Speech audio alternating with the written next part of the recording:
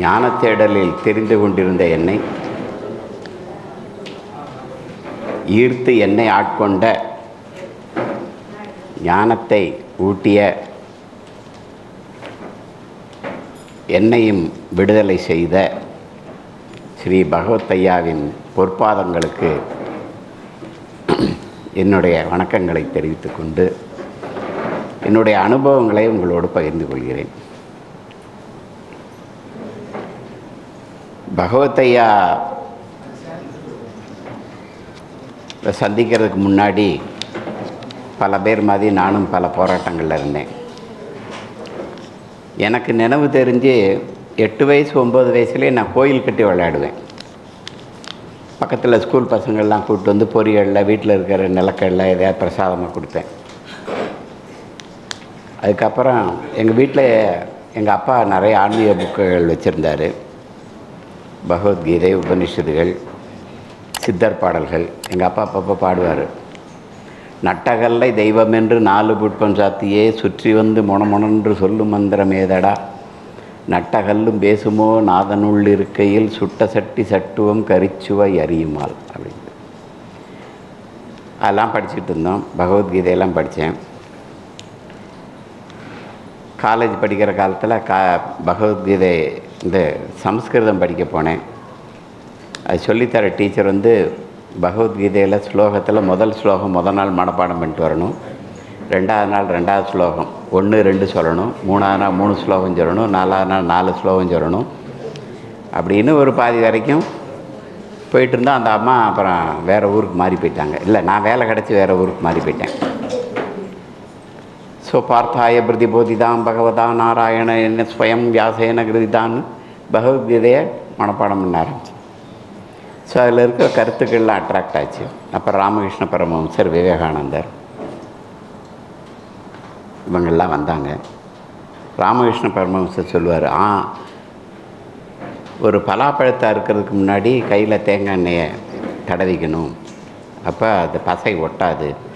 அதே மாதிரி ஆன்மீகம்ன்ற எண்ணெயை தடவிக்கிட்டால் வாழ்க்கையில் நம்மகிட்ட அதில் உள்ள கஷ்ட நஷ்டங்கள்லாம் நம்மளை ஒட்டாது அப்படின்னாரு. ஆனால் அந்த எண்ணெய் எப்படி தடவுன்னு தெரியாது. ஆனால் நல்ல கருத்தாக இருந்தது. இப்படி வளர்ந்து வந்துக்கிட்டு இருந்தோம். அதுக்கப்புறம் ஒரு ஸ்டேஜில் தத்துவம்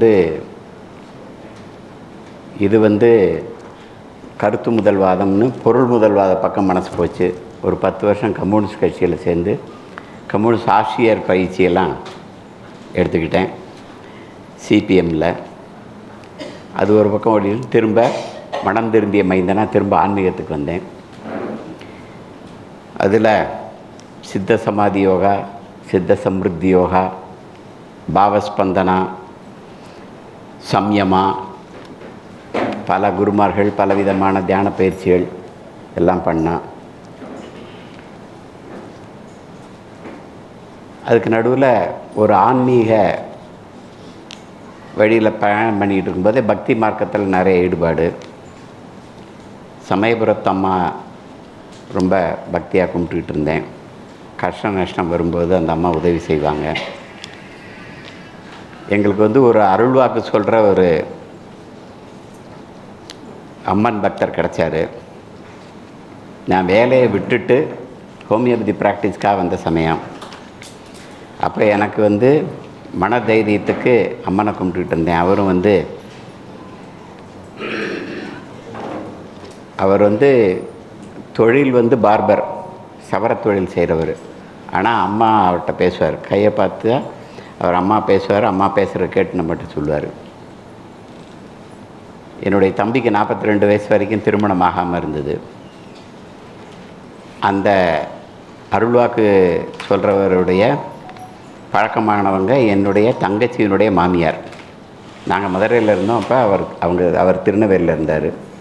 இப்போ என் தம்பிக்கு 42 வயசு வரை கல்யாணம் ஆகலைன்னொடனே அவரை போய் பார்ப்பான்னாங்க. அவரை போய் என் தம்பி திருநெல்வேலியில் போய் பார்க்க போனான்.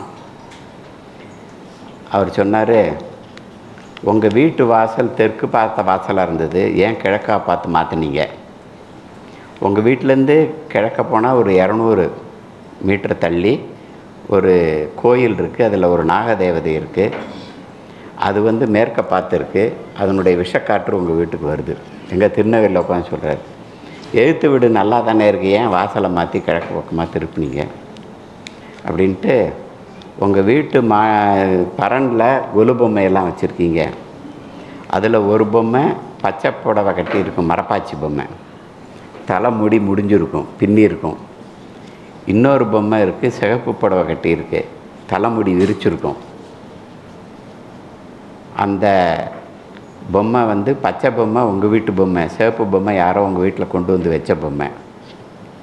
நீ உங்கள் வீட்டு பரன்லேருந்து அந்த பொம்மையை எடுத்துகிட்டு போய் திருச்செந்தூர் கடலில் தலையை சுற்றி போட்டுட்டு வா, அப்புறம் உன் கல்யாணத்தை பற்றி பேசுவோம்னாரு.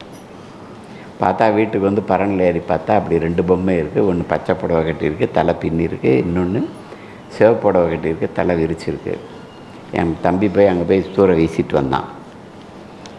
வீசிட்டு வந்தோடனே அடுத்தாப்பில் ஒரு ஜாதகம் வந்துச்சு. அந்த பொண்ணுக்கு கல்யாணம் ஆகிறதுக்காக உனக்கு கல்யாணம் ஆகுது, இந்த பொண்ணு தான் உனக்கு போய் பண்ணிக்க அப்படின்னாரு. அந்த பொண்ணுக்கு கல்யாணம் ஆகிறதுக்காக உனக்கு கல்யாணம் ஆகுது.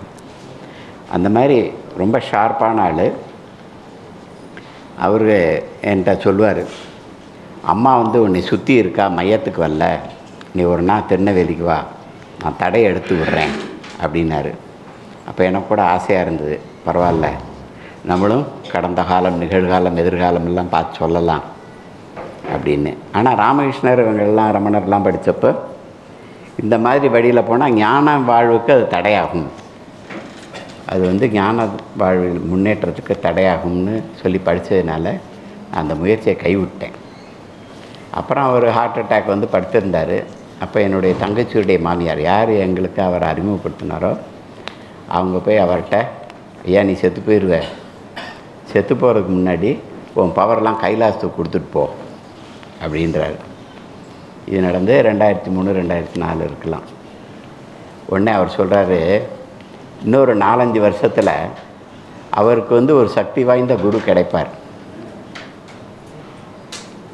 என் வழி அவருக்கு தேவையில்லை, அவர் அந்த சக்தி வாய்ந்த குருவின் வழியில் போவார்னார். அவர் சொன்னது 2003 2004. நான் பகவத் ஐயாவை சந்தித்தது 2008. அவங்களுக்கு எப்படி தெரியும்னு தெரில, இப்படியாப்பட்ட ஒரு சக்தி வாய்ந்த குருக்கிட்ட போய் இவர் சிஷ்யனாக சேருவார்னு. ஆனால் சக்தி வாய்ந்த குருவையாக நம்ம தேடணும். யாராவது கிடப்பாங்களா, கடலில் முதக்கிற கட்ட மாதிரி யாராவது கிடப்பாங்களான்னு தேடணும். பலவிதமான பயிற்சி முயற்சிகள், தியானங்கள்லாம் நடந்துக்கிட்டு இருந்தப்போ நாங்கள் வந்து வேலையை ரிசைன் பண்ணிட்டு இங்கே காலேஜில் படிக்க வரேன், சேலத்தில் ஹோமியோ காலேஜில் 48 வயசில். அது வரைக்கும் போலி டாக்டராக இருந்தேன். காலேஜில் சேர்ந்து நிஜ டாக்டர் ஆகலான்னு படிக்க வரேன். நாங்கள் மதுரையில் ஒரு ஹோமியோ அசோசியேஷன் நடத்தி ஃப்ரீ கிளினிக்கெலாம் நடத்திக்கிட்டு இருந்தோம். அதுலேருந்து ஒரு 13 பேர் சீனியர்ஸ், என்னமே வயசானவங்களா சீனியர்ஸ் ஒரு 13 பேர் இங்கே காலேஜில் சேர்ந்து படிக்க வந்தோம். அப்போ அந்த சமயத்தில் அறிமுகமான ஒருத்தர், நாங்கள் எல்லாம் கம்யூனிஸ்ட்டு டேர்ன்டு ஆன்மீகவாதிகள், அப்படி ஒரு குரூப்பு. அதில் ஒருத்தர் வந்து சரவணகுமார்னு ஒரு வக்கீல், அவர் மதுரைக்காரர் தான், நானும் மதுரை தான். அங்கே சேலத்தில் தங்கி படிக்கிறதுக்காக வரோம். அப்போ ஒரு தடவை அவர் திண்டுக்கல்லில் ஜெயகோபால் ஐயான்னு ஒருத்தர் இருக்கார், ஹோமியோ மருந்து கடை வச்சுருக்காரு, புக்ஸ் எல்லாம் வைப்பார், ஆன்மீக புக்ஸ் எல்லாம் வைப்பார். அவர் வாழ்க வளமுடன் ஜெயகோபால்னு பேர், வாழ்க வளமுடன் இயக்கத்தில் இருக்கிறவர்.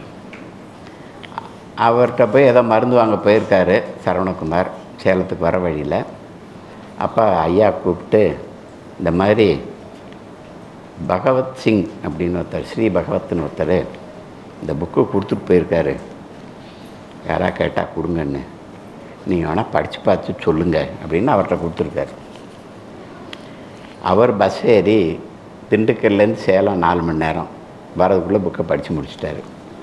நேராக என்கிட்ட வந்தார், கைலாசம் இந்த புக்கை படித்து பாருங்களேன், மாதிரி வித்தியாசமாக இருக்குது, நீங்கள் படித்து பார்த்துட்டு சொல்லுங்கள் அப்படின்னாரு. கமெண்ட்ஸ் எதுவும் சொல்ல, கிளைமேக்ஸை சஸ்பென்ஸாக வச்சுருந்தார். நான் ஒரு சாயங்காலத்துக்குள்ளே படித்து முடிச்சுட்டு, நம்மளுடைய தேடல் முடிஞ்சிச்சு, இதுதான் ஃபைனல் ரிசல்ட் அப்படின்னு தெரிஞ்சு. உடனே சரவணகுமார் கேட்டார், நம்ம அவர்கிட்ட ஃபோனில் பேசி பார்ப்போமா, இங்கே எதுவும் வராரான்னு கேட்போமா, எதுவும் மீட்டிங் போட்டால் வருவாரான்னு கேட்போமா. சரி போடும். அவர்கிட்ட பேசினோம். ஓகேன்ட்டு வந்தார். எங்கள் வீட்டு ஹாலு, சைடில் ஒரு சின்ன ரூம், 4 அடிக்கு 8 அடி ரூம். அதில் ஒரு பிளாஸ்டிக் ரிப்பன் கட்டின கட்டில் இருக்குது. அதில் வந்து படுத்துக்கிட்டார். நாங்கள் தெரிஞ்சவங்க ஃப்ரெண்ட்ஸுன்னு ஒரு 20-25 பேரை கூப்பிட்டோம். அந்த தெரிஞ்சவங்களில் சரவணனும் ஜீவமணியும் எனக்கு பேஷண்ட்டாக அறிமுகமானவங்க, அப்புறம் ஃப்ரெண்ட்ஸ் ஆனவங்க. எங்கள் ஃபேமிலியில் எல்லோரும் ஃப்ரெண்ட்ஸ் ஆனவங்க. அவங்களையும் கூப்பிட்டேன். அவங்க அப்போ தான் ஏற்காடில் ஒரு பெரிய ஆன்மீக பேரறிஞருடைய பெரும் சொற்பொழிவு, பாலருவி தேனருவியாக பொழியக்கூடிய ஒருத்தருடைய பிரசங்கத்தை ஒரு வாரம் இவங்க தான் அரேஞ்ச் பண்ணி நடத்திட்டு இறங்கி வந்திருக்காங்க. அன்றைக்கி தான் வந்தவுடனே இவர் மீட்டிங் கூப்பிட்டேன். இவர் பாலருவி தேனருவியாவாக பொழிவார். நம்ம மனசில் ஒன்றும் செய்ய வேண்டியதில்லைங்க, அப்படி விட்டால் போதும், வெளியில் தான் எதாவது செய்யணும், உள்ளே ஒன்றும் செய்ய வேண்டியதில்லைன்னு பேசுகிறார். இவங்களுக்கு என்னடா இதுக்காகவா நம்ம ஏற்காடுலேருந்து அவசரமாக இறங்கி வந்தோம், இவர் கைலாசன் டாக்டர் கூப்பிட்டாருன்னு என்னமோ வந்தோம். ஆனால் கொஞ்சம் நேரம் கழித்து இதில் என்னமோ இருக்கு போல் இருக்குது அப்படின்னு அவங்களுக்கும் பொறி தட்டுது. ஏன்னா தேடிக்கிட்டு இருக்கிற ஆளுக்கு தானே, தேடாத ஆளுக்கு அதனுடைய சூட்சுமம் புரியாது. அப்போ என்னமோ இருக்கு போல் இருக்குது அப்படின்ட்டு அவர் வந்து ஐயா வந்து ஃபஸ்ட்டு டோன்ட் டிலே என்லைட்டன்மெண்ட்டுன்னு புக்கை வந்து ஆங்கிலத்தில் எழுதினார். ஏன் ஆங்கிலத்தில் எழுதணும்? தமிழ்நாட்டில் தானே இருக்கார். அவருக்கு இவ்வளோ எளிமையான ஞானத்தை உலகம் பூரா கொண்டு போகணுன்னு ஆசை. இப்போ இங்கிலீஷ்னால் தான் கொண்டு போக முடியும். அந்த இங்கிலீஷ் ஒன்றும் ரொம்ப கடுமையான இங்கிலீஷ்லாம் கிடையாது, ரொம்ப சிம்பிள் இங்கிலீஷ் தான். அவர் பேசுகிறது புஸ்தகத்தில் எழுதுனதா பரவாயில்ல போட்டிருக்கோம், அதை விட ரொம்ப கம்மியாக பேசுகிறாரு. அந்த மாதிரி ஒரு மீட்டிங் அட்டன் பண்ணிட்டு இவங்க வந்து சார் இன்னமும் இருக்குதுன்னு தெரியுது, ஆனால் புரியல, இங்கிலீஷில் வேறு இருக்குது அப்படின்ட்டு அப்புறம் நாங்கள் குரூப் ஸ்டடி போட்டு ஒரு 3-4 பேர் உட்காந்து ராத்திரிலாம் டீயை குடிச்சு படித்தோம். படித்தோடனே சார் இது உண்மையிலேயே ஏதோ விஷயம் இருக்குது சார். ஸோ அந்த அறிமுகப்படுத்தின வேலையை செஞ்ச பிறகு நான் வந்து பகவத் மிஷனுக்காக 1 லட்சம் ரூபா செலவழிச்சிருக்கேன்னு கணக்கு வச்சுருந்தோம்னா அவங்க 10 கோடி ரூபா செலவழிச்சிருப்பாங்க. நான் செலவழித்த நேரம் காலம் எல்லாத்துக்கும் விலை போட்டு 1 லட்ச ரூபா கொடுக்கலான்னா அவங்க செலவழித்த நேரம், அவங்க முயற்சி, அவங்களுடைய உழைப்புக்கு 100 கோடி ரூபா கொடுக்கலாம். அந்த மாதிரி உழைச்சாங்க. அவங்களை வணங்க வயதில்லை, வாழ்த்துகிறேன். அந்த மாதிரி ஒரு சிறப்பான வேலை செஞ்சாங்க. நான் வந்து காலேஜில் படிக்க வரேன்ட்டு பெங்களூரில் இப்போ பேங்க்கில் இருந்து விஆர்எஸ் வாங்குகிறேன், ஃபுல் டைம் ஹோமியோபதி ப்ராக்டிஸ் பண்ணுறதுக்காக. அப்புறம் படிக்கலான்னு கூப்பிட்றாங்க. அப்போ அந்த அகாடமிக் இயர் பாதியில் இருந்ததுனால என் குடும்பத்தை விட்டுட்டு இங்கே வரேன். நமக்கு தான் தியானம் யோகம் எல்லாம் நல்லா பல சிஸ்டத்தில் போய் தரவாக இருக்கமே.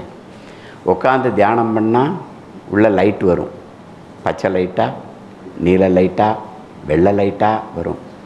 பிரபஞ்சமும் நானும் ஒன்று அப்படியே ஐக்கியமாக அப்படியே உட்காந்துருக்கும் ஏகாந்தமாக. ஏன்னா குடும்பம் இல்லை, தனியாக தானே இருக்கும். எப்பெல்லாம் முடியுமோ தியானம் பண்ணுறது, ஏதாவது ஆன்மீக புத்தகங்களை படிக்கிறது. ஒரு வருஷம் அகாடமிக் இயர் முடிஞ்சிச்சு. பொட்டி சட்டியெல்லாம் தூக்கிட்டு குடும்பம் பிள்ளை குட்டியெல்லாம் வந்தாங்க. வந்தால் தியானமே வரமாட்டேங்குது. அவங்க என்ன பிரச்சனையை கொண்டு வந்தாலும் நம்மளால் பதில் சொல்ல முடியல, ஃபெயிலு. தனியாக இருந்தப்போ ஆன்மீகத்தில் உயர்ந்த நிலை அடைஞ்சோம். ப்ராக்டிக்கலாக டெஸ்ட் வச்சோடனே ஃபெயிலு. என்னடா இம்பிட்டு நாள் செஞ்சதெல்லாம் என்னடா பரபரன்னு இருந்துச்சே, மசமசான்னு இருந்துச்சே, போதை ஏறின மாதிரி இருந்துச்சே, அந்த அனுபவம் இருந்துச்சே, இந்த அனுபவம் இருந்துச்சே, கிட்டத்தட்ட கடவுள்கிட்ட நிலைக்கு போயிட்டோமே, இன்னும் கொஞ்சம் தூரம் போனால் பிடிச்சிடலாம் இருந்துச்சே, இப்போ பள்ளத்தில் தள்ளி விட்டாங்க. இப்போ இது வேறு ஏதாவது இருக்குமோ, ஏதோ சரியில்லையோ. ஓஷோ படிக்கும்போது சொல்லுவார், அவர்கிட்ட ஒருத்தர் கேட்பார், ஐயா ஆன்மீக சக்திகள் லௌகீக சக்திகளிடம் தோற்று விடுகின்றனவே அப்படின்னா அது ஆன்மீக சக்தியே இல்லைனார்.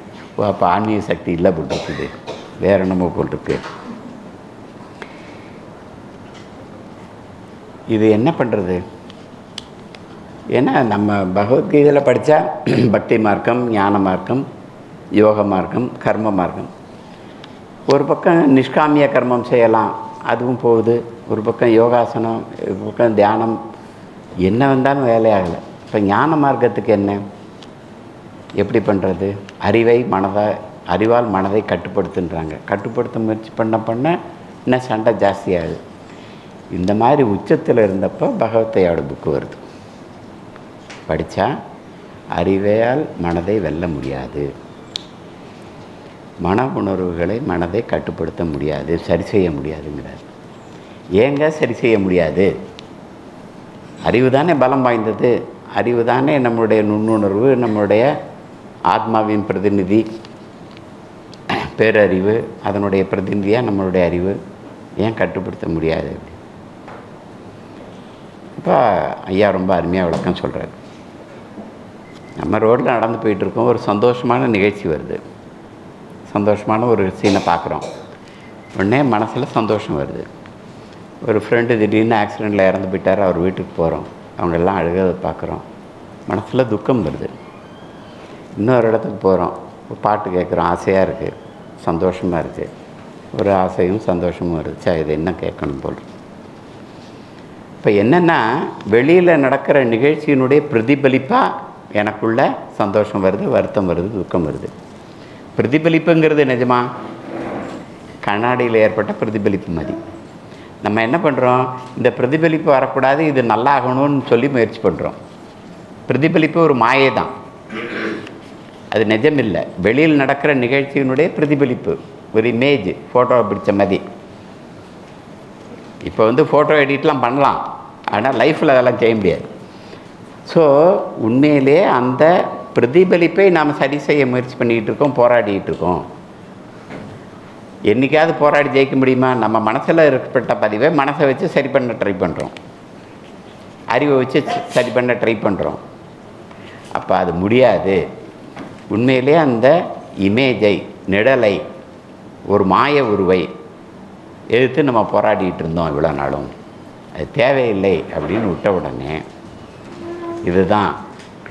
அப்போ அது வரைக்கும் சேர்த்துருந்த, அது வரைக்கும் போராடிட்டு இருந்த மனம் அந்த உணர்வுகளை எதிர்த்து நான் நல்லவனாகணும், சிறந்தவனாகணும், உன்னதமானவனாகணும், உயர்ந்தவனாகணும், என்கிட்ட குறைகள் இல்லாதவனாகணும், அதானே முயற்சி.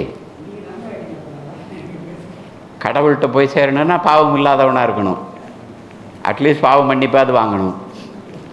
ஏதோ ஒரு நம்மளுடைய இயல்பை எதிர்த்து, நம்மளுடைய பதிவை எதிர்த்து, நம்மளுடைய மாயப்பதிவை எதிர்த்து, நிழலை எதிர்த்து நம்ம சண்டை போட்டுக்கிட்டு இருந்தோம். அது தேவையில்லைன்னு விட்ட உடனே மனசில் வர்ற உணர்வுகள்லாம் பிரவாகமாக போக ஆரம்பித்த உடனே மனம் தெளிவாகுது. மனம்னு ஒன்று இருக்குது, மனம் தெளிவாகுது. தெளிவான உடனே அகத்தில் இருக்கிற ஆன்மா, அதை நம்ம பார்க்க முடியாது, உணர முடியாது, ஆனால் அது தன் பிரகாசமாக தானாக எந்திரிச்சு நிற்கிது. பகவத்தை அவனுடைய குரு என்று சொல்லப்பட்ட தேனி சுவாமிகள், அவர் அவருடைய வழிமுறை வேறு, இவருடைய வழிமுறை வேறு. ஆனாலும் ஒரு வாழும் ஜீவன் முக்தராக இருந்தார், ஞானியாக இருந்தார். அவர் நிசர்க தத்தமதி, நீ நம்பு, அது நீயாக இருப்ப, நீ தான் பிரம்மம், ஆன்மா தான் நீ, மனசெல்லாம் நீ இல்லை, உடம்பெல்லாம் நீ இல்லை அப்படின்னு சொல்கிற வழிமுறையை சேர்ந்தவர். ஏன்னா அவர் அப்படி தான் அடைஞ்சிருக்காரு. அவருக்கு எந்த வழிமுறையிலையும் போய் அடையலை. நினச்சாரு ஆமாம் நம்ம தான் ஆன்மானாரு, அதிலே அப்படியே இருந்துட்டார். அந்த நம்பிக்கையின் வழியிலான இதை ஒரு காலத்தில் நடந்திருக்கலாம். ஆனால் அதில் ஞானம் அடைஞ்சவங்க கோடியில் 10 கோடியில் ஒருத்தர். ஆனால் ஒரு விஞ்ஞான வளர்ச்சி அடைந்த காலத்தில் அந்த நம்பிக்கையின் அடிப்படையிலான வழிமுறையே செல்லாது. அப்போ ஒரு அறிவுபூர்வமான கேள்விக்கு பதில் சொல்கிற மாதிரியான ஒரு வழிமுறை தேவைப்பட்ட சமயத்தில் இயற்கை பகவத்தையாவை கொண்டு முன்னால் நிறுத்துது. ஏன் அந்த மனசை சரி செய்ய முடியாது? ஏன்னா அது மாய பதிவுகள், நினைவுகள். நினைவு தான் மனம், நான் தான் நினைவு, நான் தான் மனம். மனதின் விளைவை தான் நான் வெளியில் காமிக்கிறேன். அப்போ இந்த பதிவுகளை எப்போ வெளியில் வருதோ அப்போ தான் நம்ம தெரிஞ்சுக்கிறோம். நான் ஹோமியோ டாக்டராக இருந்ததுனால மனதின் அடிப்படையில் வைத்தியம் பண்ணேன். ராஜன் சங்கரன்னு ஒருத்தர், அவருடைய மெத்தடு மனோநிலை பின்னாலே உடல் நோயாக மாறும், ஃபஸ்ட்டு மனநிலை தான் பாதிக்கப்படுது அப்படின்றத வச்சு அதில் பலவிதமான கேஸ்களை எப்படி மனப்பதிவு அவங்களுக்கு ஏற்படுது, எப்படி அது நோயாக மாறுதுன்றதெல்லாம் பார்த்துருக்கேன். உதாரணமாக ஒருத்தர் மனம் என்பது என்ன, பழைய நினைவுகளின் பதிவு, பழைய அனுபவங்களின் பதிவு. ஏதோ ஒரு அனுபவம் வருது, அதுலேருந்து ஒரு பாடம் கற்றுக்கிட்டு அது ஒரு நம்மளுடைய வழிகாட்டியாக மனசு வச்சுக்குது. ஒருத்தர் வந்தார், சார் என் மனசே சரியில்லை, நெஞ்செல்லாம் படப்படங்குது, மூச்சு முட்டுதுன்றாரு. என்னையான்னு, ஒருத்தன் 40,000 ரூபா தரணும் ஏமாற்றிட்டான் சார், ரொம்ப ஃப்ரெண்டு சார், மேலே கோபமாக வருது சார், அவனை வெட்டி பிடலாமான்னு இருக்கு சார், என்னை இப்படி ஏமாத்துறானேன்னு இருக்கு சார். ஏன் 40,000 ரூபா பெரிய அமௌண்ட்டா? அது இல்லவே இல்லை சார், நான் பல லட்சம் சம்பாதிக்க முடியும் சார், ஆனால் அவன் இப்படி பண்ணிட்டான்ல சார். அப்போ அவன் அப்படி ஒரு அனுபவம் வந்த உடனே அதை உள்ளே வச்சுக்கிட்டு இவன் இப்படி ஏமாத்துறான், அவனை விடக்கூடாது அப்படின்னு அவனுக்கு மூச்சு முட்டல் நோய் வருது. இன்னொருத்தர கை காலெலாம் ஆடுது, 2 கையும் 2 காலும் ஆடுது, 23 வயசு பையன். என்னப்பா அப்படின்னு, சார் அவங்க அப்பா கூட வந்தார் sir, Mettur road main road, அங்கே வண்டி சைக்கிளில் போயிட்டு இருந்தப்போ கீழே விழுந்துட்டான் சார், அண்டிலேருந்து ஆடுது சார்.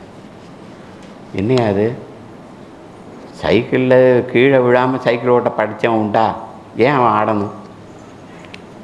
என்னப்பா நினச்ச? விழுந்தப்போ ஒன்றும் நினைக்கல சார், அப்புறம் யோசித்து பார்த்தேன். என்ன யோசித்து பார்த்தேன்?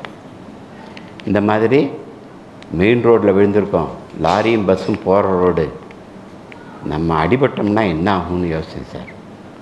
அப்படியே பயம் வந்துடுச்சு சார். நடக்கும் அடிபட்டால் என்ன ஆகும்? நீங்கள் மெயின் ரோட்டில் போகிறீங்க, கீழே விழுந்துட்டீங்க, லாரி பஸ்ஸு போகுது, எதாவது முட்டுச்சுன்னா என்ன ஆகும்? என்ன ஆகலாம், யாராவது சொல்லுங்கள், என்ன ஆக வாய்ப்பு இருக்குது? அடிபடும், இறந்து போவாங்க. இல்லாட்டி என்ன ஆகும்? இதெல்லாம் நம்மளுடைய கருத்துக்கள். நான் அவருடைய கருத்து கேட்டு மருந்து தரணும். என்ன ஆகும்னு நினச்சேன் அப்படிங்கிறேன்.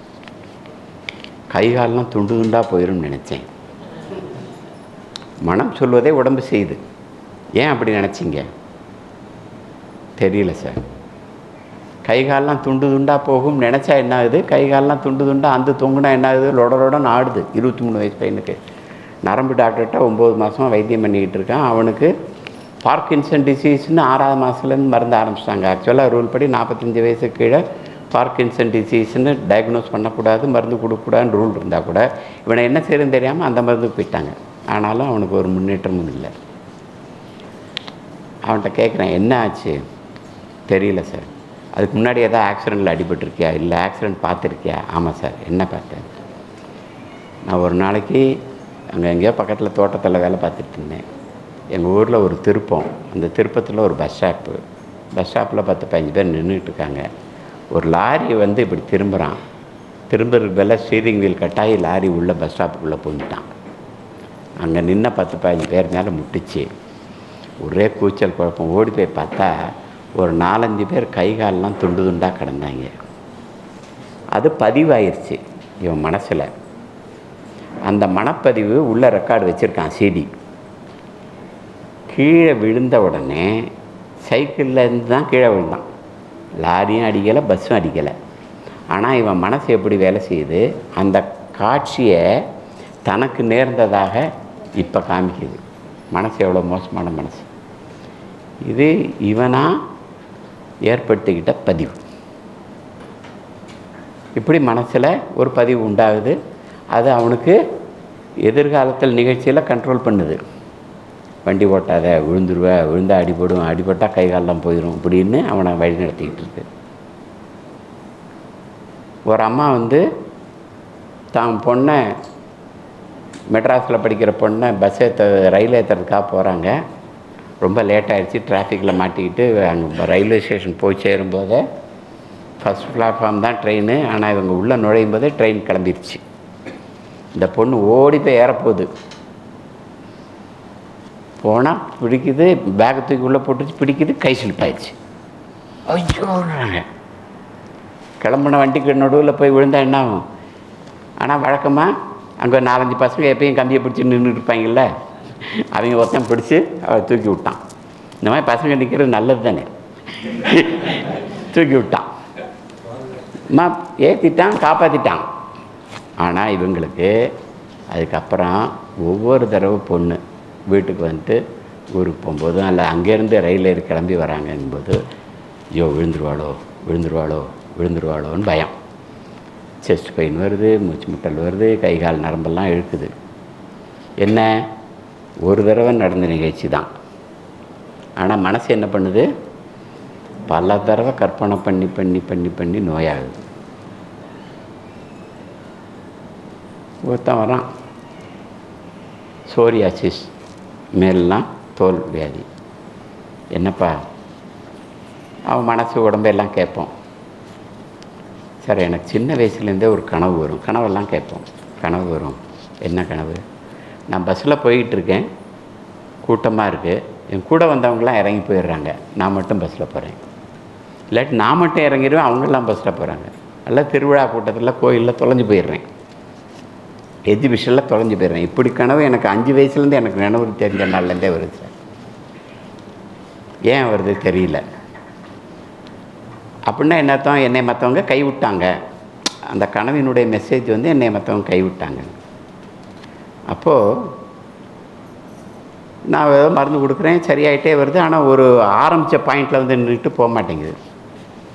அதுக்கு முன்னாடி அவங்க அப்பாட்ட கேட்டிருக்கேன், உங்கள் குடும்பத்தில் வேறு யாருக்காவது தோல் வியாதி உண்டான்னு. இல்லைன்னு இருக்கார்.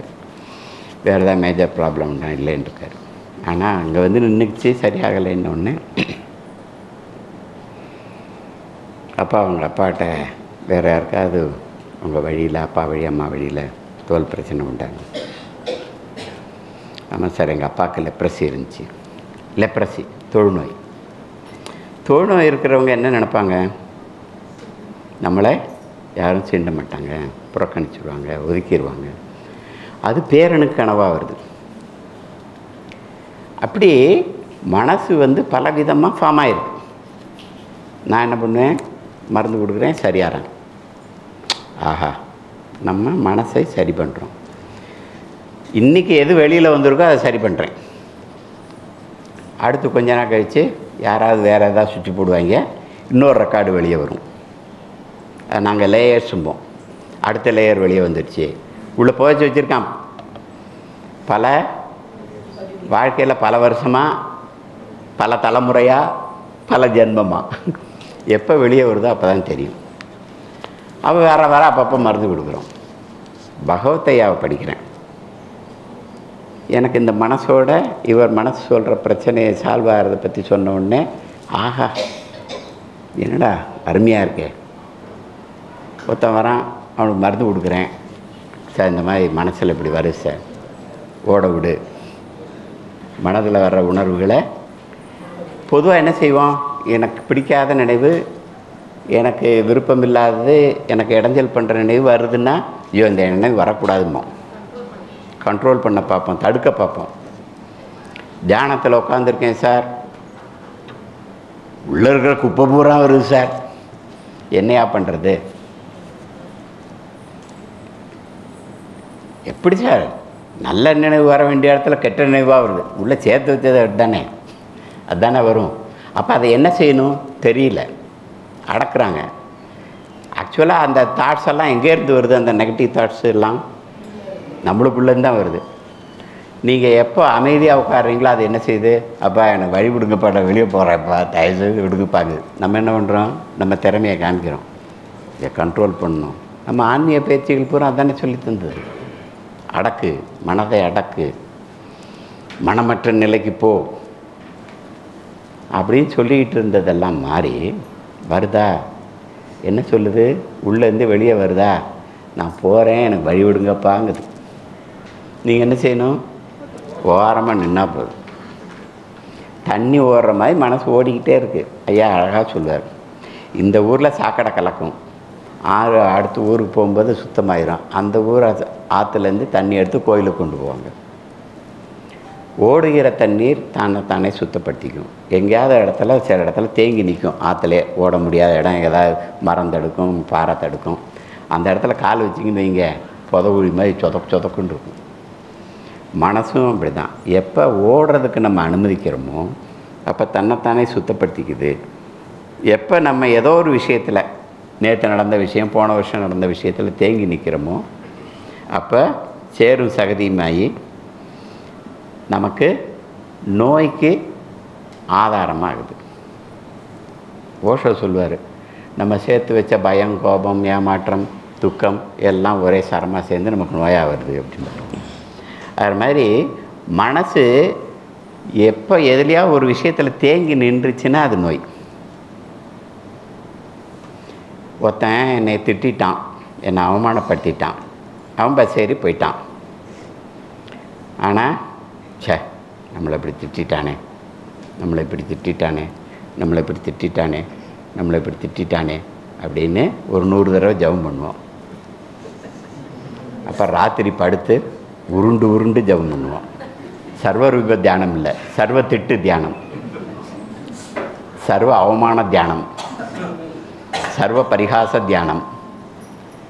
10,000 தடவை தினம் 15 நாள் உருண்டு உருண்டு. பொண்டாட்டி கூட போட்ட சண்டை, ஃப்ரெண்டு கூட போட்ட சண்டை, அவன் ஏமாத்தினது, இவன் ஏமாத்தினது, உள்ள ஜபம் பண்ணி 10,000 தடவை, 20,000 தடவை, 30,000 தடவை, 40,000 தடவை ஜபம் பண்ணி ரொம்ப முடியலப்பா, எனர்ஜி எல்லாம் வேஸ்ட்டு.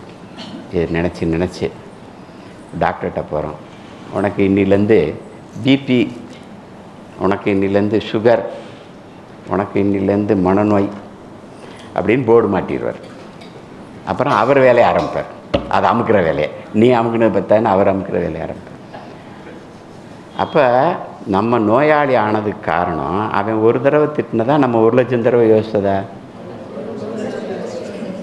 தீதும் நன்றும் பிறர் தர வாரா, புறநானூரில் சொல்லிட்டாங்க. அது அடுத்த வரியே தெளிவாக சொல்லிட்டான். நோயும் தனிதலும் அவற்றோரன்ன, நோயும் அது தீர்வும் இன்னொருத்தருந்து வராது, அவரே மைதான், நீயாக தான் உண்டாக்கணும். நானாக உண்டாக்கிறது எப்படி? ஆன்மீகத்துக்கு அதுக்கு தான் போனோம்யா, நம்பி தான் போனோம். அவங்க நல்லா அமுக்க சொன்னாங்க, நல்லா அடக்க சொன்னாங்க. பகவத்தையா என்ன பண்ணுறாரு? கதவை திறந்து விடியா.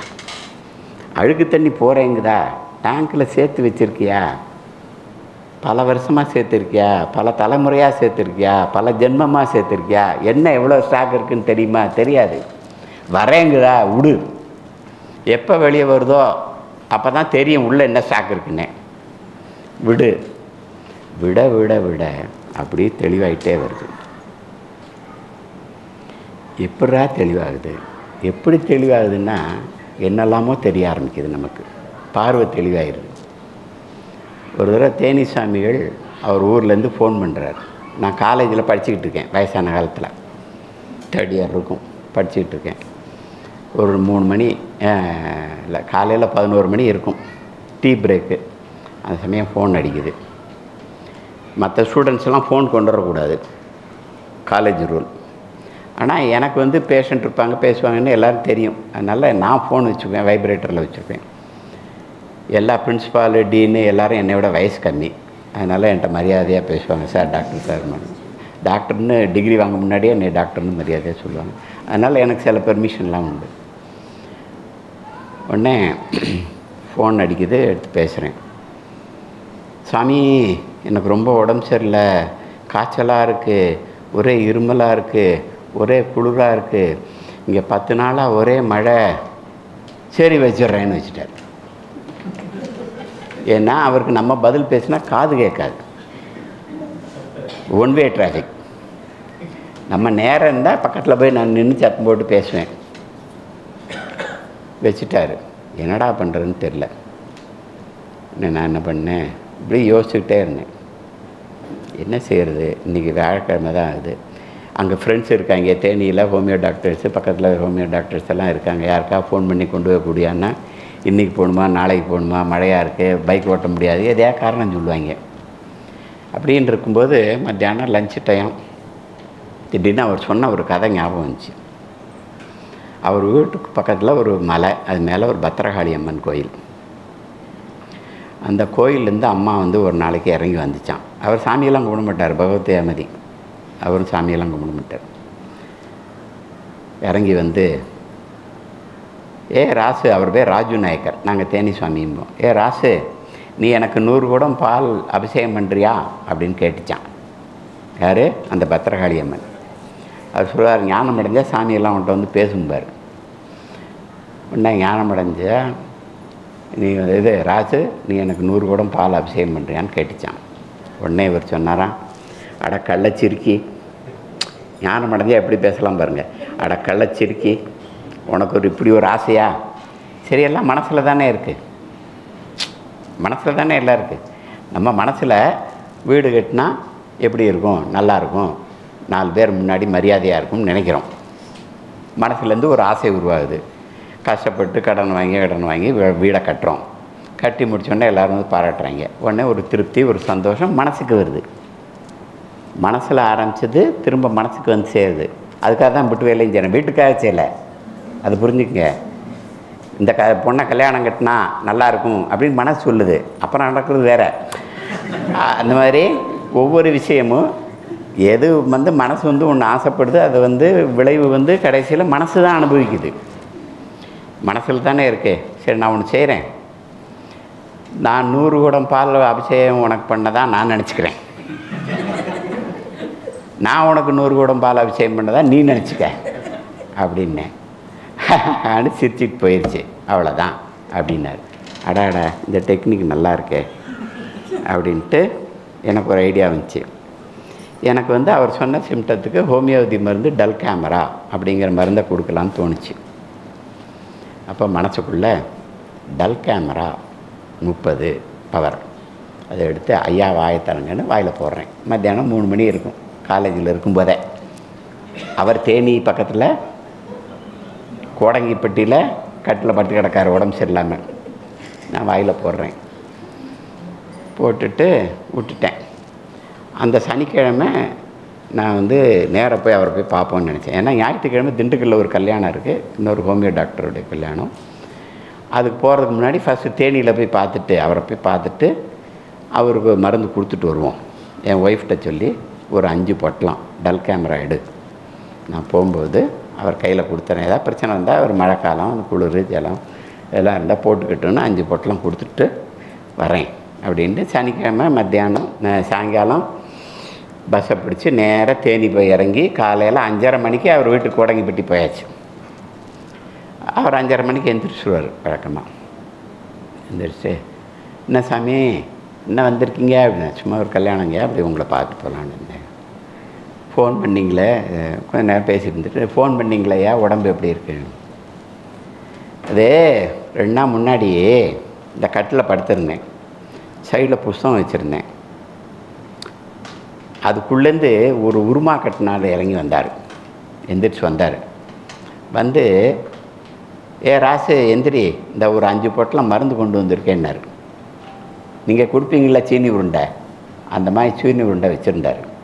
ஒரு பொட்டலத்தை பிரித்து வாயில் போட்டார். மதியம் 3 மணி இருக்கும். அப்போலேருந்து நோய் சரியாக போச்சு. ஆனால் யார் வந்தான்னா தெரியல அப்படின்னு. ஐயா நான் தாங்க மருந்து போட்டேன், எல்லாம் நல்லது, சத்குரு சத்குரு. அவருக்கும் இது ஒன்றும் அதிசயமான விஷயம். அவர் சொல்லுவார், ஞானம் அடைஞ்சால் என்ன கிடைக்கும், நீ வந்து பாருங்கள், சிறப்பீனும் செல்வமும் மீனும். அது மட்டுமா, ஏன் ஞானம் அடையணும்? ஒரிஜினலாக ஆன்மீகத்தினுடைய நோக்கம் என்ன? வாழ்வை சிறப்பாக அமைதியாக சந்தோஷமாக நடத்தணும். எல்லா உயிர்களுக்குமே இன்ப நாட்டம் இருக்குது, துன்பம் வேண்டாம்னு இருக்குது. எல்லா உயிர்களும் சாப்பிட்டா நல்லது, சந்தோஷமாக இருந்தால் நல்லது. இன்ப நாட்டம்ங்கிறது எல்லா உயிருக்கும் அடிப்படை. நம்ம அமைதியாக வாழ்க்கையே சந்தோஷமாக துன்பம் இல்லாமல் கழியணும்னு தான் ஆன்மீக தேடியே போகிறோம், ஆன்மீகத்தை தேடியே. ஆனால் அந்த ஆன்மீக பாதையெல்லாம் நமக்கு ஒரு சிக்கலான பாதையை உண்டாக்கி விட்டுருச்சு.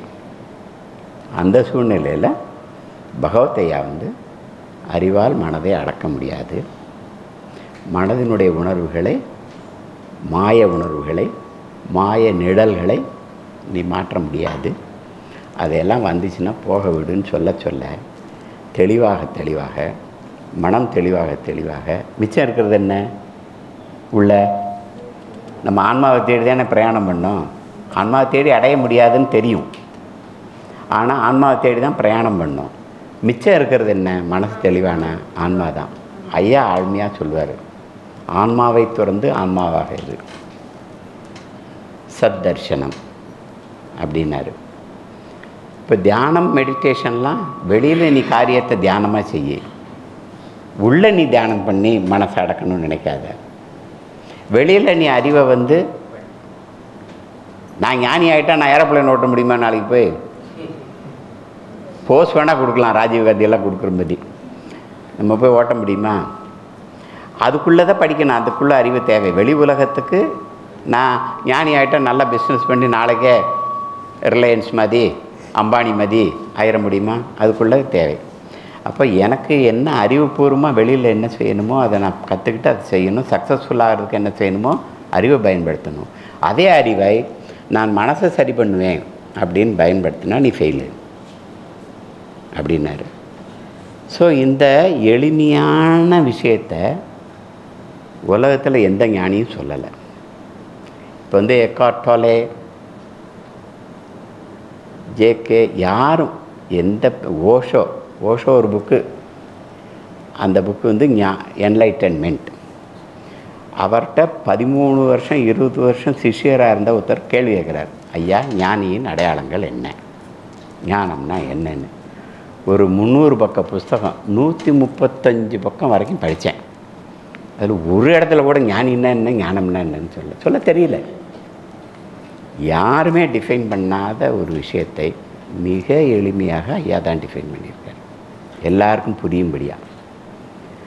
அதை நம்ம ஃபாலோ பண்ணாலே ஞானம்.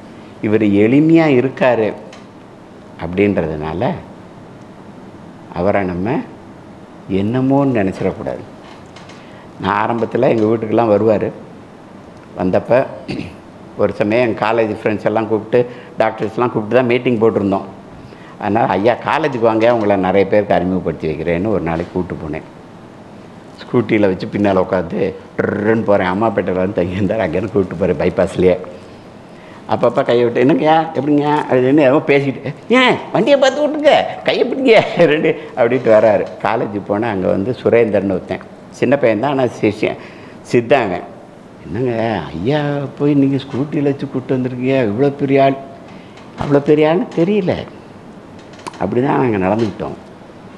அவ்வளோ பெரிய ஆள்னு தெரியாமல் ஒரு தடவை எங்கள் வீட்டில் எங்கள் ஒரு ரிலேட்டிவை கூப்பிட்டு வந்து வச்சு வைத்தியம் பண்ணி, கேன்சர் ஒரு தடவை ஆப்ரேஷன் ஆச்சு, 2வது தடவை டெவலப் ஆகி இறந்து போனார்.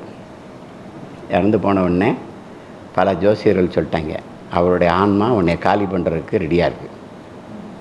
மலையாள ஜோசியர் பிரசன்ன ஜோசியம், இதுக்கு தீர்வே கிடையாது, நீ சாக போகிற உன் பையன் சாக போகிறேன். ஏன் நான் அவர் கூப்பிட்டு வச்சு வைத்தியம் பண்ணி நல்லதானையா பண்ணேன். உன் கர்மா வேலை செய்யுது. அது ஸ்ரீனிவாசன் மூலம் வரலாம், ராமசாமி மூலம் வரலாம், ஹஸ்பண்ட் மூலம் வரலாம், ஒய்ஃப் மூலம் வரலாம், தாத்தா மூலம் வரலாம், அப்பா மூலம் வரலாம், பிள்ளை மூலம் வரலாம். உன் கர்மா கொண்டு வர போஸ்ட்மேன் அவர் மேலே தப்பு இல்லை. உன் கர்மா யார் மூலமாவது வேலை செய்யும், இப்போ அவர் மூலமாக வேலை செய்யுது. இது பரிகாரமே இல்லை. உனக்கு டேட் குறிச்சாச்சுன்ட்டாங்க. ஐயோ, அந்த சமயம் ஐயா எங்கள் வீட்டுக்கு வந்து தங்கியிருக்காரு. வாசலில் எங்கள் வீட்டில் கார் ஷெட்டுக்கு, வாடகை வீட்டில் தான் குடியிருந்தோம். ஒரு கார் ஷெட்டுக்கும் கேட்டுக்கும் நடுவில் ஒரு 100 அடி 200 அடி இருக்கும். அதில் நடந்து இந்த கதையை பூரா சொல்கிறேன் 1 மணி நேரம். என் ஒய்ஃபுக்கு என்ன அங்கே என்னமோ வெள்ளையாக போகுது. என் பையன் சின்னவன். அப்போ அந்த கதவு ஜன்னல் டங் சாத்து திறக்குது. ஞானம் அடைஞ்சாலும் தெரியாது போட்டு, எனக்கு தெரியல. இவங்களுக்கு எல்லாம் தெரியும், பயப்படுறாங்க. பகவத்தையா வந்தார். வந்து இந்த கதையெல்லாம் சொல்லி இப்படி பாவம்ன்றாங்க, இன்னும் கர்மன்றாங்க. இவங்க வேறு பேய் நடமாட்ட மாதிரி, பேய்க்கான அடையாளம்லாம் நம்ம வடிவேலும் ரஜினிகாந்த் மாதிரி பேசுகிறாங்க. ஐயாட்ட சொன்னேன், ஐயா இந்த மாதிரி சொல்கிறாங்க, நம்ம ஞானம் அடைஞ்சிட்டோம் பாருங்க,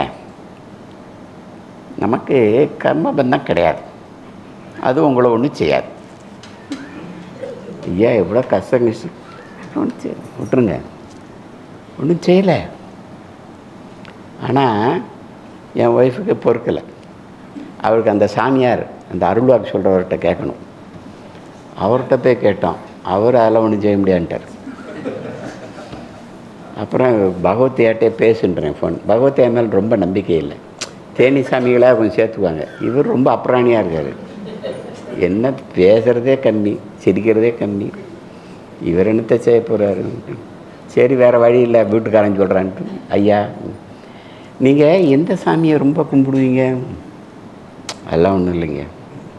ஏன்னா இவர் நம்பிக்கையே இல்லையா? நீங்கள் அடிக்கடி எந்த சாமியை பற்றி அதெல்லாம் ஒன்றும் இல்லைங்க. ஏம்மா எதாவது சாமி பேர் அப்பப்போ சொல்லுவீங்களா? ஆமாம் அப்பப்போ ஆஞ்சநேயா ஆஞ்சநேயா. அந்த ஆஞ்சநேயரை நினச்சிக்கோங்க, உங்கள் பிரச்சனையெல்லாம் சரியாயிரும்ன்றார். யார்? பகவத்தையா. இவருக்கு என்ன ஆஞ்சநேயர், அவர் ஆஞ்சநேயர் நினச்சிக்கிட்டே சரியா போகும். ஆவி ஆடுது, பேய் ஆடுது, ஜன்னல் ஆடுது, ஆஞ்சநேயர் நினச்சிக்கிட்டே அப்படி சரியா. அப்புறம் ஒரு மாதிரி சால்வ் ஆச்சு. இப்போ நான் முதல்ல சொன்னேன் இல்லையா, சுரேந்தர்னு ஒருத்தன் சித்தன், காலேஜில் படிக்கிறவன், எங்கள் வீட்டு பக்கத்தில் கிளினிக் வச்சுருந்தான். அவருக்கு ஐயா திருச்செந்தூர்லேருந்து ஃபோன் பண்ணுறாரு.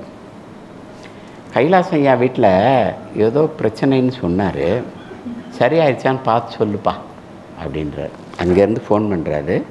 அவன் எங்கள் தெருவிலே கிளினிக் வச்சுருந்தான், நான் குடியிருந்த வீட்டு தெருவில். அவன் உடனே ஐயா நீங்கள் ஆஞ்சநேயரை அனுப்புனீங்களோ அப்படின்றான்.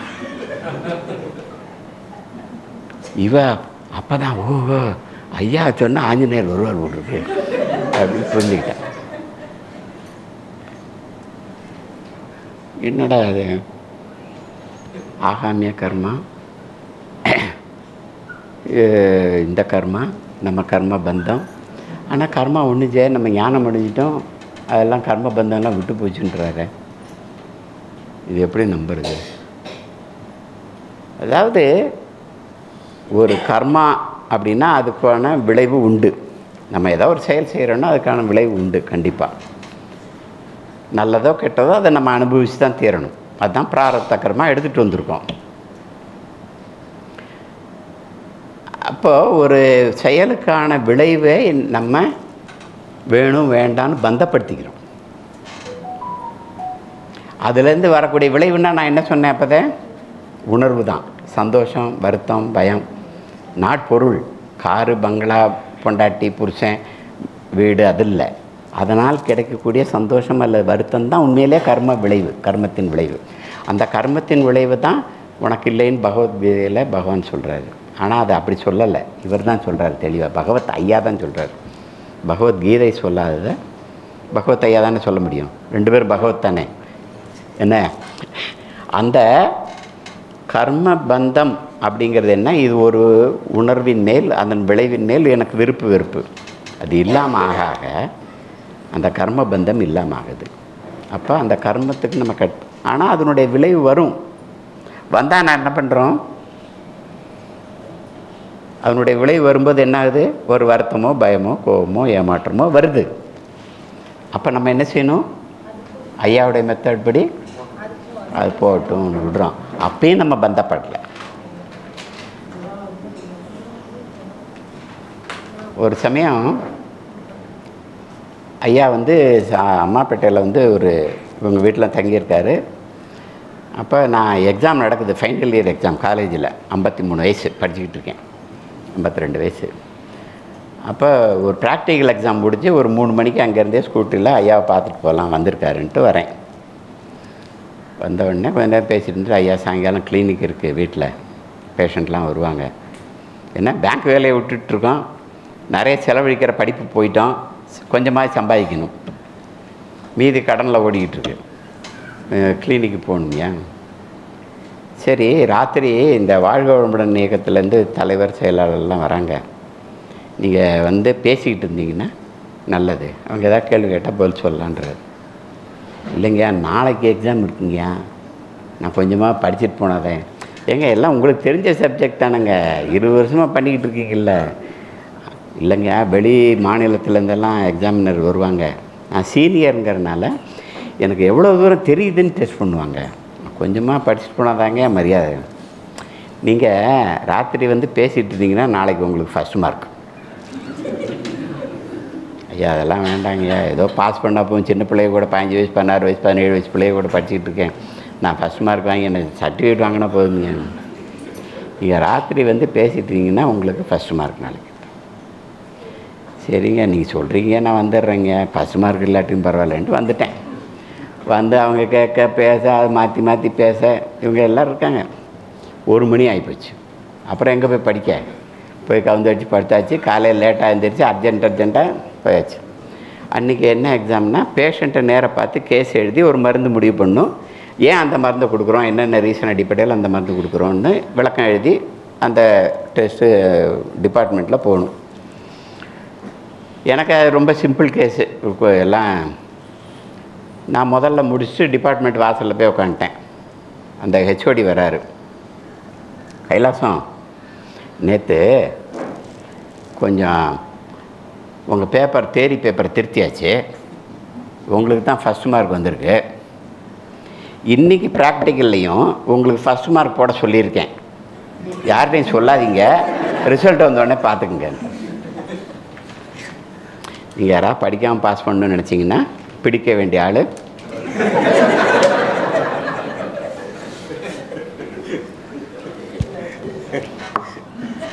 பார்த்தா அப்ராணியாக இருக்கிறேன்னு எப்போ சாப்பிட்டே நினச்சிடுறீங்க.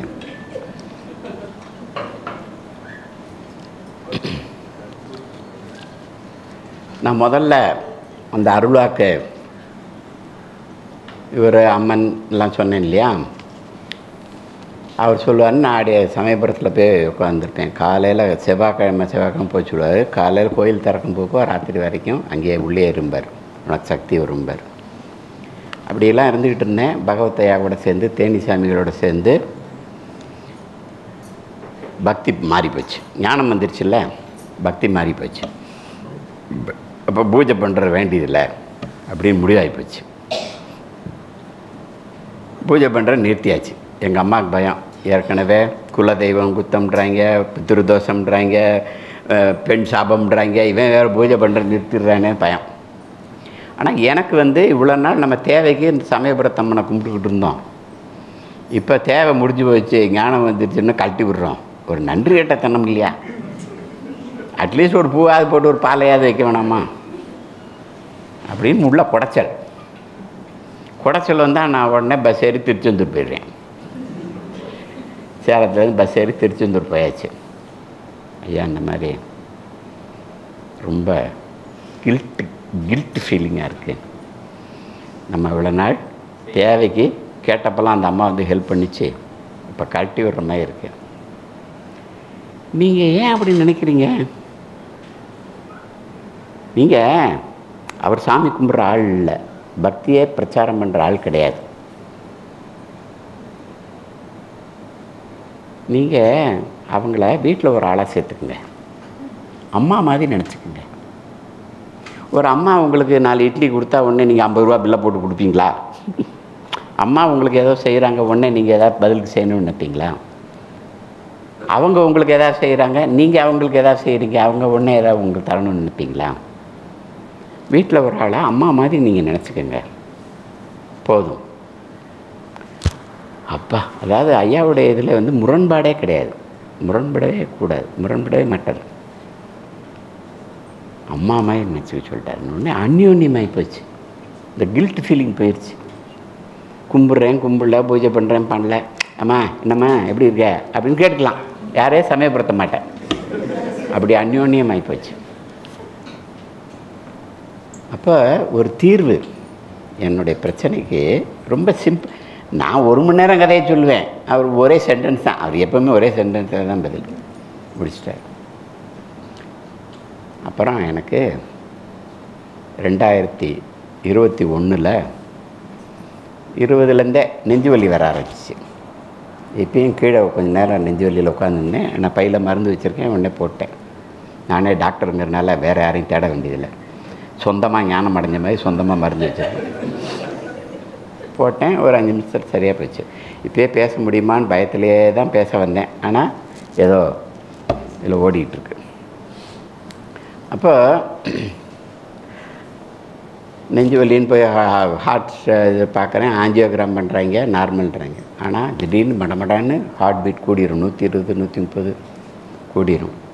ஆஞ்சியோகிராமில் ஒன்றும் அடைப்பில்லை, அடைப்பு இருக்குன்னு சொன்னாங்க, அடைப்பில்லை. மைட்ரல் வால்வ் ரிகர்கிட்டேஷன், அயோர்டிக் ஸ்டெனோசிஸ் எல்லாம் பெரிய பெரிய பேர்லாம் சொன்னாங்க.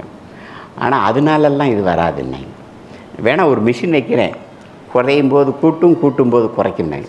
ஏப்பா விடுங்கப்பா நான் பார்த்துக்கிறேன். அப்புறம் நானாக டெஸ்ட் பண்ணேன். டெஸ்ட் பண்ணால் எல்லா பிளட் செல்ஸும் கம்மியாக இருந்துச்சு. அவங்க வந்து ஹீமோகுளோபின் கம்மியாக இருக்கிறத அந்த டாக்டர் கவனிக்கலை, அதுக்கான வழிமுறையும் சொல்லலை. எல்லா பிளட் கவுண்ட்டும் கம்மியாக இருக்குது அப்படின்னா போன் மேரோவில் ப்ராப்ளம். போன் மேரோ, எலும்பு மஜ்ஜையில் ப்ராப்ளம். எங்கள் அப்பாவுக்கு போன் மேரோ கேன்சர் இருந்தது, மல்டிபிள் மைலோமாம்பாங்க. போன் மேரோவே மசில் டிஷ்யூ மாதிரி ஆயிரும், செல் ப்ரொடக்ஷன்லாம் கம்மியாயிரும்.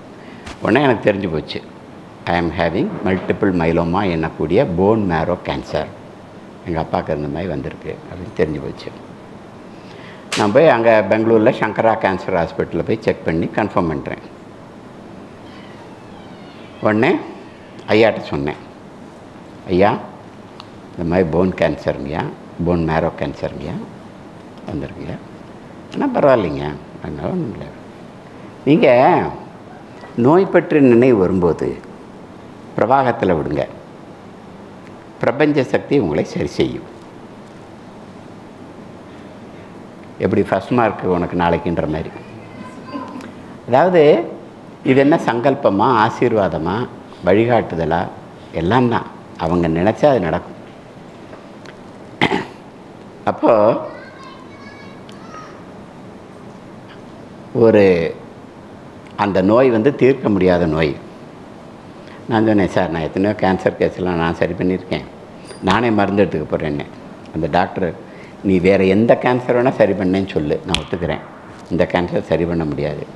நாங்கள் ஸ்பெஷல் ட்ரீட்மெண்ட், போன் மேரோவே மாற்றி அமைக்கிற phone மேரோ transplant, stem cell therapy, அதெல்லாம் பண்ணால் கூட உனக்கு 1.5 வருஷம் 2 வருஷம் நீ உயிரோடு இருப்ப. அது இந்த அக்டோபரில் முடிய போகுது அவங்க சொன்ன டைம். அப்போ அதுக்கப்புறம் சொல்ல முடியாது. ஒரு சிலர் அப்புறம் இருந்திருக்காங்க, ஆனால் நோ கேரண்டி. ஐயாட்ட சொன்னால் நோய் பற்றிய நினைவுகள் வரும்போது பிரபாகத்தில் விடு, பிரபஞ்ச சக்தி உன்னை சரி. இதுக்கு நடுவில் நான் வந்து அங்கே ரொம்ப வீக் ஆகிட்டேன். இந்த கீமோதெரப்பியெல்லாம் ஆரம்பிச்சிருக்கு. அப்போ ரொம்ப வீக் ஆகிட்டேன். அப்போ அங்கே ஒரு கோயிலுக்கு நான் பிரசாதம் செஞ்சு கொண்டு போவேன். அப்போது ஒரு தடவை நவராத்திரி 9 நாளும் எங்களுக்கு பிரசாதம் செஞ்சு கொடுக்குறீங்களான்ட்டாங்க. 2 கிலோ தான் என்னால் செய்ய முடியும், ஆனால் கிண்ட முடியுமா, இறக்க முடியும், ரொம்ப அந்த மெடிசின் ட்ரீட்மெண்ட்டில் ரொம்ப வீக்காக இருந்தது. சரின்னு ஒத்துக்கிட்டேன் ஆசையில், ஆனால் பயம் வந்துடுச்சு. அங்கே பத்திரகாளி அம்மன் தான் மெயின் டயட்டு, இந்த பக்கம் சிவன் 4 அடி உயர சிவன். சிவன் தானே கணக்கு முடிக்கிறாள்னு சொல்லுவாங்க.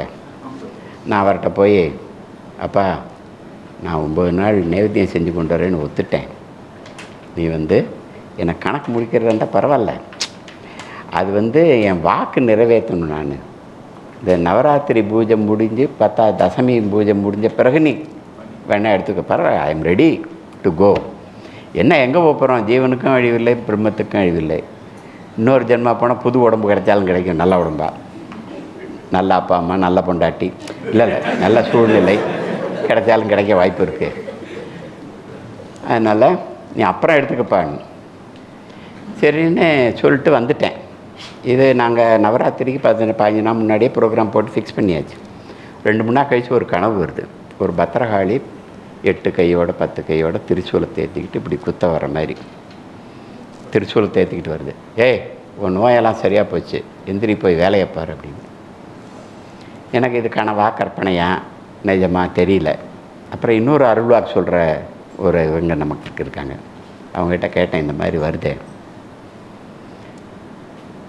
அவர் சொன்னார், ஒன்றும் இல்லை, சமயபுரத்தம்மா என் மகனை நான் தான் காப்பாற்றுவேன்னு வர்றா, பத்திரகாளி அம்மன் நான் அதுக்கு சக்தி தரேன், நீ அதை வச்சு காப்பாற்றுன்றா, என் பிள்ளைய நான் தான் காப்பாற்றுவேன்னு வர.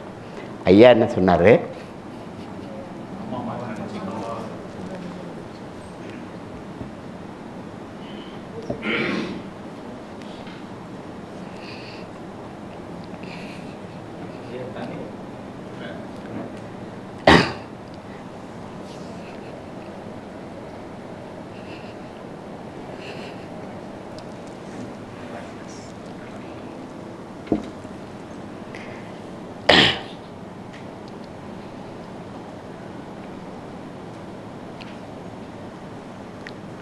என்னை அம்மா மாதிரி நினச்சிக்க சொன்னார். அம்மா என்ன செய்கிறா, என்னை மகடான்னு வச்சுக்க. நான் சொல்ல வந்தது என்னென்னா, இந்த எளிமையான ஐயாவை பார்த்து ஏமாந்துடாங்க. நான் அந்த நோயினுடைய எந்த சைடு எஃபெக்டும் கிடையாது. இப்போ ஆக்சுவலாக மெடிசினுடைய சைடு எஃபெக்ட் சிலது இருக்குது, அதையும் பிரபாகத்தில் விட்டுட்டுருக்கேன். நான் எல்லா வேலையும் செய்கிறேன். ஹோட்டலில் சாப்பிடாதேம்மா, ஹோட்டலில் சாப்பிட்றேன். பேரனை தூக்காமல் எனக்கு 2 எலும்பு ஃப்ராக்சர் ஆகிடுச்சு, அந்த போன்லாம் வீக் ஆகி. அதனால் திடீர்னு உட்கார முடியாது, எந்திரிக்க முடியாது, வண்டி ஓட்டுவேன். நான் வண்டி ஓட்டுறேன், பூஜை பண்ணுறேன், கோயிலுக்கு போகிறேன், கடைக்கு போகிறேன், மார்க்கெட் போகிறேன், எல்லா வேலையும் செய்கிறேன். கொஞ்சம் ஸ்லோவாக செய்கிறேன். ஆனால் பத்திரகாளி அம்மன் உன்னை காப்பாற்றுவா, அல்ல பிரபஞ்ச சக்தி ஒன்று, 2 பேரும் பல குருமார்கள் எனக்காக வேலை செய்கிறாங்க. ஞானம் அடைஞ்சா அது தெரிஞ்சுங்க. சும்மா இல்லை, ஆகாமிய கர்மா தான் உங்களை சரி செய்யும். ஐயாட்ட கேட்டேன், ஐயா எந்த ஜோசியர் சொன்ன, எந்த பிரச்சனை ஜோசியர்னு சொன்ன, மலையாள ஜோசியர் சொன்ன எந்த கெடுதலும் எனக்கு நடக்கலை, எனக்கு நல்லது மட்டும்தாங்க நடக்குதுன்னு. நீங்கள் ஆகாமிய கர்மாவை சரி பண்ணிட்டீங்க பாருங்கள், அது வேலை செய்யுது. ஐயா நீங்கள் ஒன்றும் செய்யலைங்க, ஆகாமிய கர்மா நீங்கள் சரி பண்ணுறதுனால அது சரி, அது வேலை செய்யும். எல்லா சரியான உயர்ந்த ஞானிகளும் தான் செய்கிற நல்லதுக்கு பொறுப்பேற்றுக்கிறது இல்லை. நீ ஆகாமிய ஏன்னா உன்னை தானே சரி பண்ணணும். என்னை நம்பி என் பின்னால் வா காலில் விழுன்னு சொல்லிகிட்டு இருக்கக்கூடாதுல்ல. ஆகாமிய கர்மா நீ சரி பண்ண பற்றியா, அது உன்னுடைய பிரார்த்த கர்மாவை சரி பண்ணுது. யோக வாசிஷ்டத்தில் ராமன் வசிஷ்டர்கிட்ட கேட்குறாரு, எல்லாரும் கர்மாப்படி தான் நடக்கும், அவங்க தலைவிதி அதுதான் அப்படின்னு சொன்னால் ஏன் மனித முயற்சி எடுக்கணும், அவன் போய் ஜாதகப்படி நடக்கணும்னு படுத்துக்கலாம்ல அப்படின்னு ராமர் கேட்பார். வசிஷ்டர் அதுக்கு பதில் சொல்லுவார், கரெக்டு, எல்லாருக்கும் அவங்கவுங்க கர்மா வேலை செய்யும். நேற்று செஞ்ச கர்மாவுக்கு இன்றைக்கி வேலை செய்யுது, இன்றைக்கி செஞ்ச கர்மா ஒன்று இருக்குல்ல, அதுக்கும் ஒரு வேலை இருக்குல்ல, நீ 2இல் எது அதிகமோ அது வேலை செய்ய முடியல. நான் 100% கெடுதல் வச்சுருக்கேன், பழசு பாக்கி. இப்போ 80% நல்லது செய்கிறேன். நான் எல்லாருக்கும் நல்லது தானே செய்கிறேன், எனக்கு ஏன் கெடுதல் வருது அப்படின்னு கேட்பாங்க. அப்படின்னா என்ன அர்த்தம், இன்னும் 20% பள்ளம் இருக்குன்னு அர்த்தம். எல்லாம் கணக்கு கரெக்டாக நடக்குது அங்கே வச்சுருக்காங்க. அப்போ 20% சேர்த்து 100%, 120, 140 நான் நல்லது செஞ்சால் தான் என்னுடைய பழைய பிரார்த்த கர்மா பாசிட்டிவாக மாறும். ஐயா என்ன சொல்கிறார், இந்த பஞ்சாயத்து கணக்கெல்லாம் வேணாம், நீ நல்லது மட்டும் செய். ஆகாமிய கர்மா நல்லது செய்யணும். அடுத்தவன் உனக்கு கெடுதல் பண்ணால் கூட நீ நல்லது நினை, அவனை எதிரியாக நினைக்காத. ரொம்ப சிம்பிள் சொல்யூஷன். மனதில் வந்த எண்ணங்களை நீ அதை, எண்ணமும் ஒன்று தான், வியாதியும் ஒன்று தான். வியாதி ஏன் வருது நம்மளுக்கு, கர்மானால் தானே. மனைவி ஏன் வந்தா, கணவன் ஏன் வந்தான், கர்மானால் தானே. எது வந்தாலும் அதில் வரக்கூடிய பாதிப்புகளை, மன உணர்வுகளை ஓடவிடு. இன்றைக்கி வந்ததா, போன ஜென்மத்தில் வந்ததா, போன தலைமுறையில் வந்ததா, யாருக்கு தெரியும். எது வந்தா என்ன, ஒரே தீர்வு, பிரவாகத்தில் விடு. எவ்வளோ சிம்பிள் சொல்யூஷன். ஆன்ம தரிசனம் வேணுமா, என்ன செய்யணும், பிரவாகத்தில் விடு. அதுதானே. நீ முக்தி அடையணுமா, பிரவாகத்தில் விடு. எவ்வளோ பெரிய பிரச்சனை, எத்தனை ஜென்ம பிரச்சனை, எத்தனை ஜென்ம கர்மபந்தம், எத்தனை பெரிய நோய், எவ்வளோ பெரிய ப்ராப்ளம், எதுவாக இருந்தால் என்ன, பிரவாகத்தில் விடு. ஓஷோ, எக்கார்ட்டே, டோலை யாருமே சொல்லலை, யாருமே கிட்ட கூட வர முடியல. ஐயாவினுடைய கான்செப்ட்ஸ் தலைகீழாக இருந்த ஆன்மீகத்தை நேராக்கியிருக்கு. நீ தியானம் பண்ணால் ஞானம் கிடைக்கும், நீ ஞானம் கிடைச்சாதான் தியானமே பண்ண முடியும். பிரச்சனை வர்றன்னைக்கு என்னால் உட்கார முடியல, தியானம் பண்ண முடியலம்மா எத்தனை பேர். ஞானம் கிடச்சி நீ மன தெளிவு அடைய தியானம். நீ வெளியில் செய்ய வேண்டிய வேலைக்கு தான் தியானம். கன்னடத்தில் ஒரு பாட்டு உண்டு, மங்குதிம்மன கக்கான்னு. அது இது மாதிரி கன்னட பகவத்கீதைம்பாங்க. அதில் ஒரு பாட்டு வரும். ஒரகே லோகாசக்தி உலகே சகல விரக்தி, ஒரகே காரிய தியான ಒಳಗೆ ಉದಾಸೀನ, ಹೊರಗೆ ಸಂಸ್ಕೃತಿ ಭಾರ, ಒಳಗೆ ದಳಸಾಸ್ತಾರ, வரயோக சூத்திரவிதம் மங்குதிம்மா. வெளியில் எல்லா பொறுப்பையும் எடுத்துக்கோ, வெளியில் தியானமாக காரியத்தை செய்ய, வெளியில் எல்லாம் நல்ல செய், உள்ள அமைதியாக படுத்து கடை, சும்மா கடை. எல்லாருக்கும் தெரிஞ்சிருக்கு, ஓஷோவும் சொல்லியிருக்காரு. ஆனால் அந்த கூட்டத்தில் கடலில் கரைச்ச பெருங்காயமே காணாமல் போச்சு. ஐயா தெளிவாக சிம்பிளாக இதுதான் அப்படின்னு சொல்கிறாரு. பகவத்கீதையில் அறிவை கொண்டு மனதை கட்டுப்படுத்து, சரி செய்யன்னு சொல்லியிருக்கு. பகவத்கீதையில் கிருஷ்ணன் சொன்னது தப்புன்னு அவருக்கே புரிஞ்சு போச்சு. அதை கரெக்ட் பண்ணுறக்கூடிய வலிமை யாருக்கு இருக்குது? திரும்ப கிருஷ்ணன் தான் வரணும்.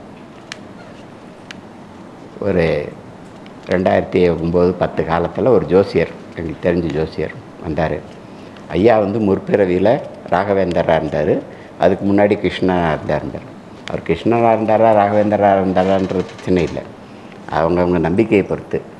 ஆனால் எந்த பிறவி எது வந்தாலும் ஒரு நல்லது செய்கிறதுக்காக வந்துன்னா அது கடவுளின் அவதாரம். அந்த பகவத்கீதையில் செஞ்ச தப்பை சரி பண்ணுறதுன்னா கிருஷ்ணன் வர வேண்டியிருக்கு. கிருஷ்ணனுக்கு ஈக்குவலான பவர் உள்ளால் வர வேண்டியிருக்கு. அந்த மாதிரி அறிவை கொண்டு மனதை சரி செய்ய முடியாதுன்னு திருத்தி எழுத வேண்டிய அவசியம் வந்தது.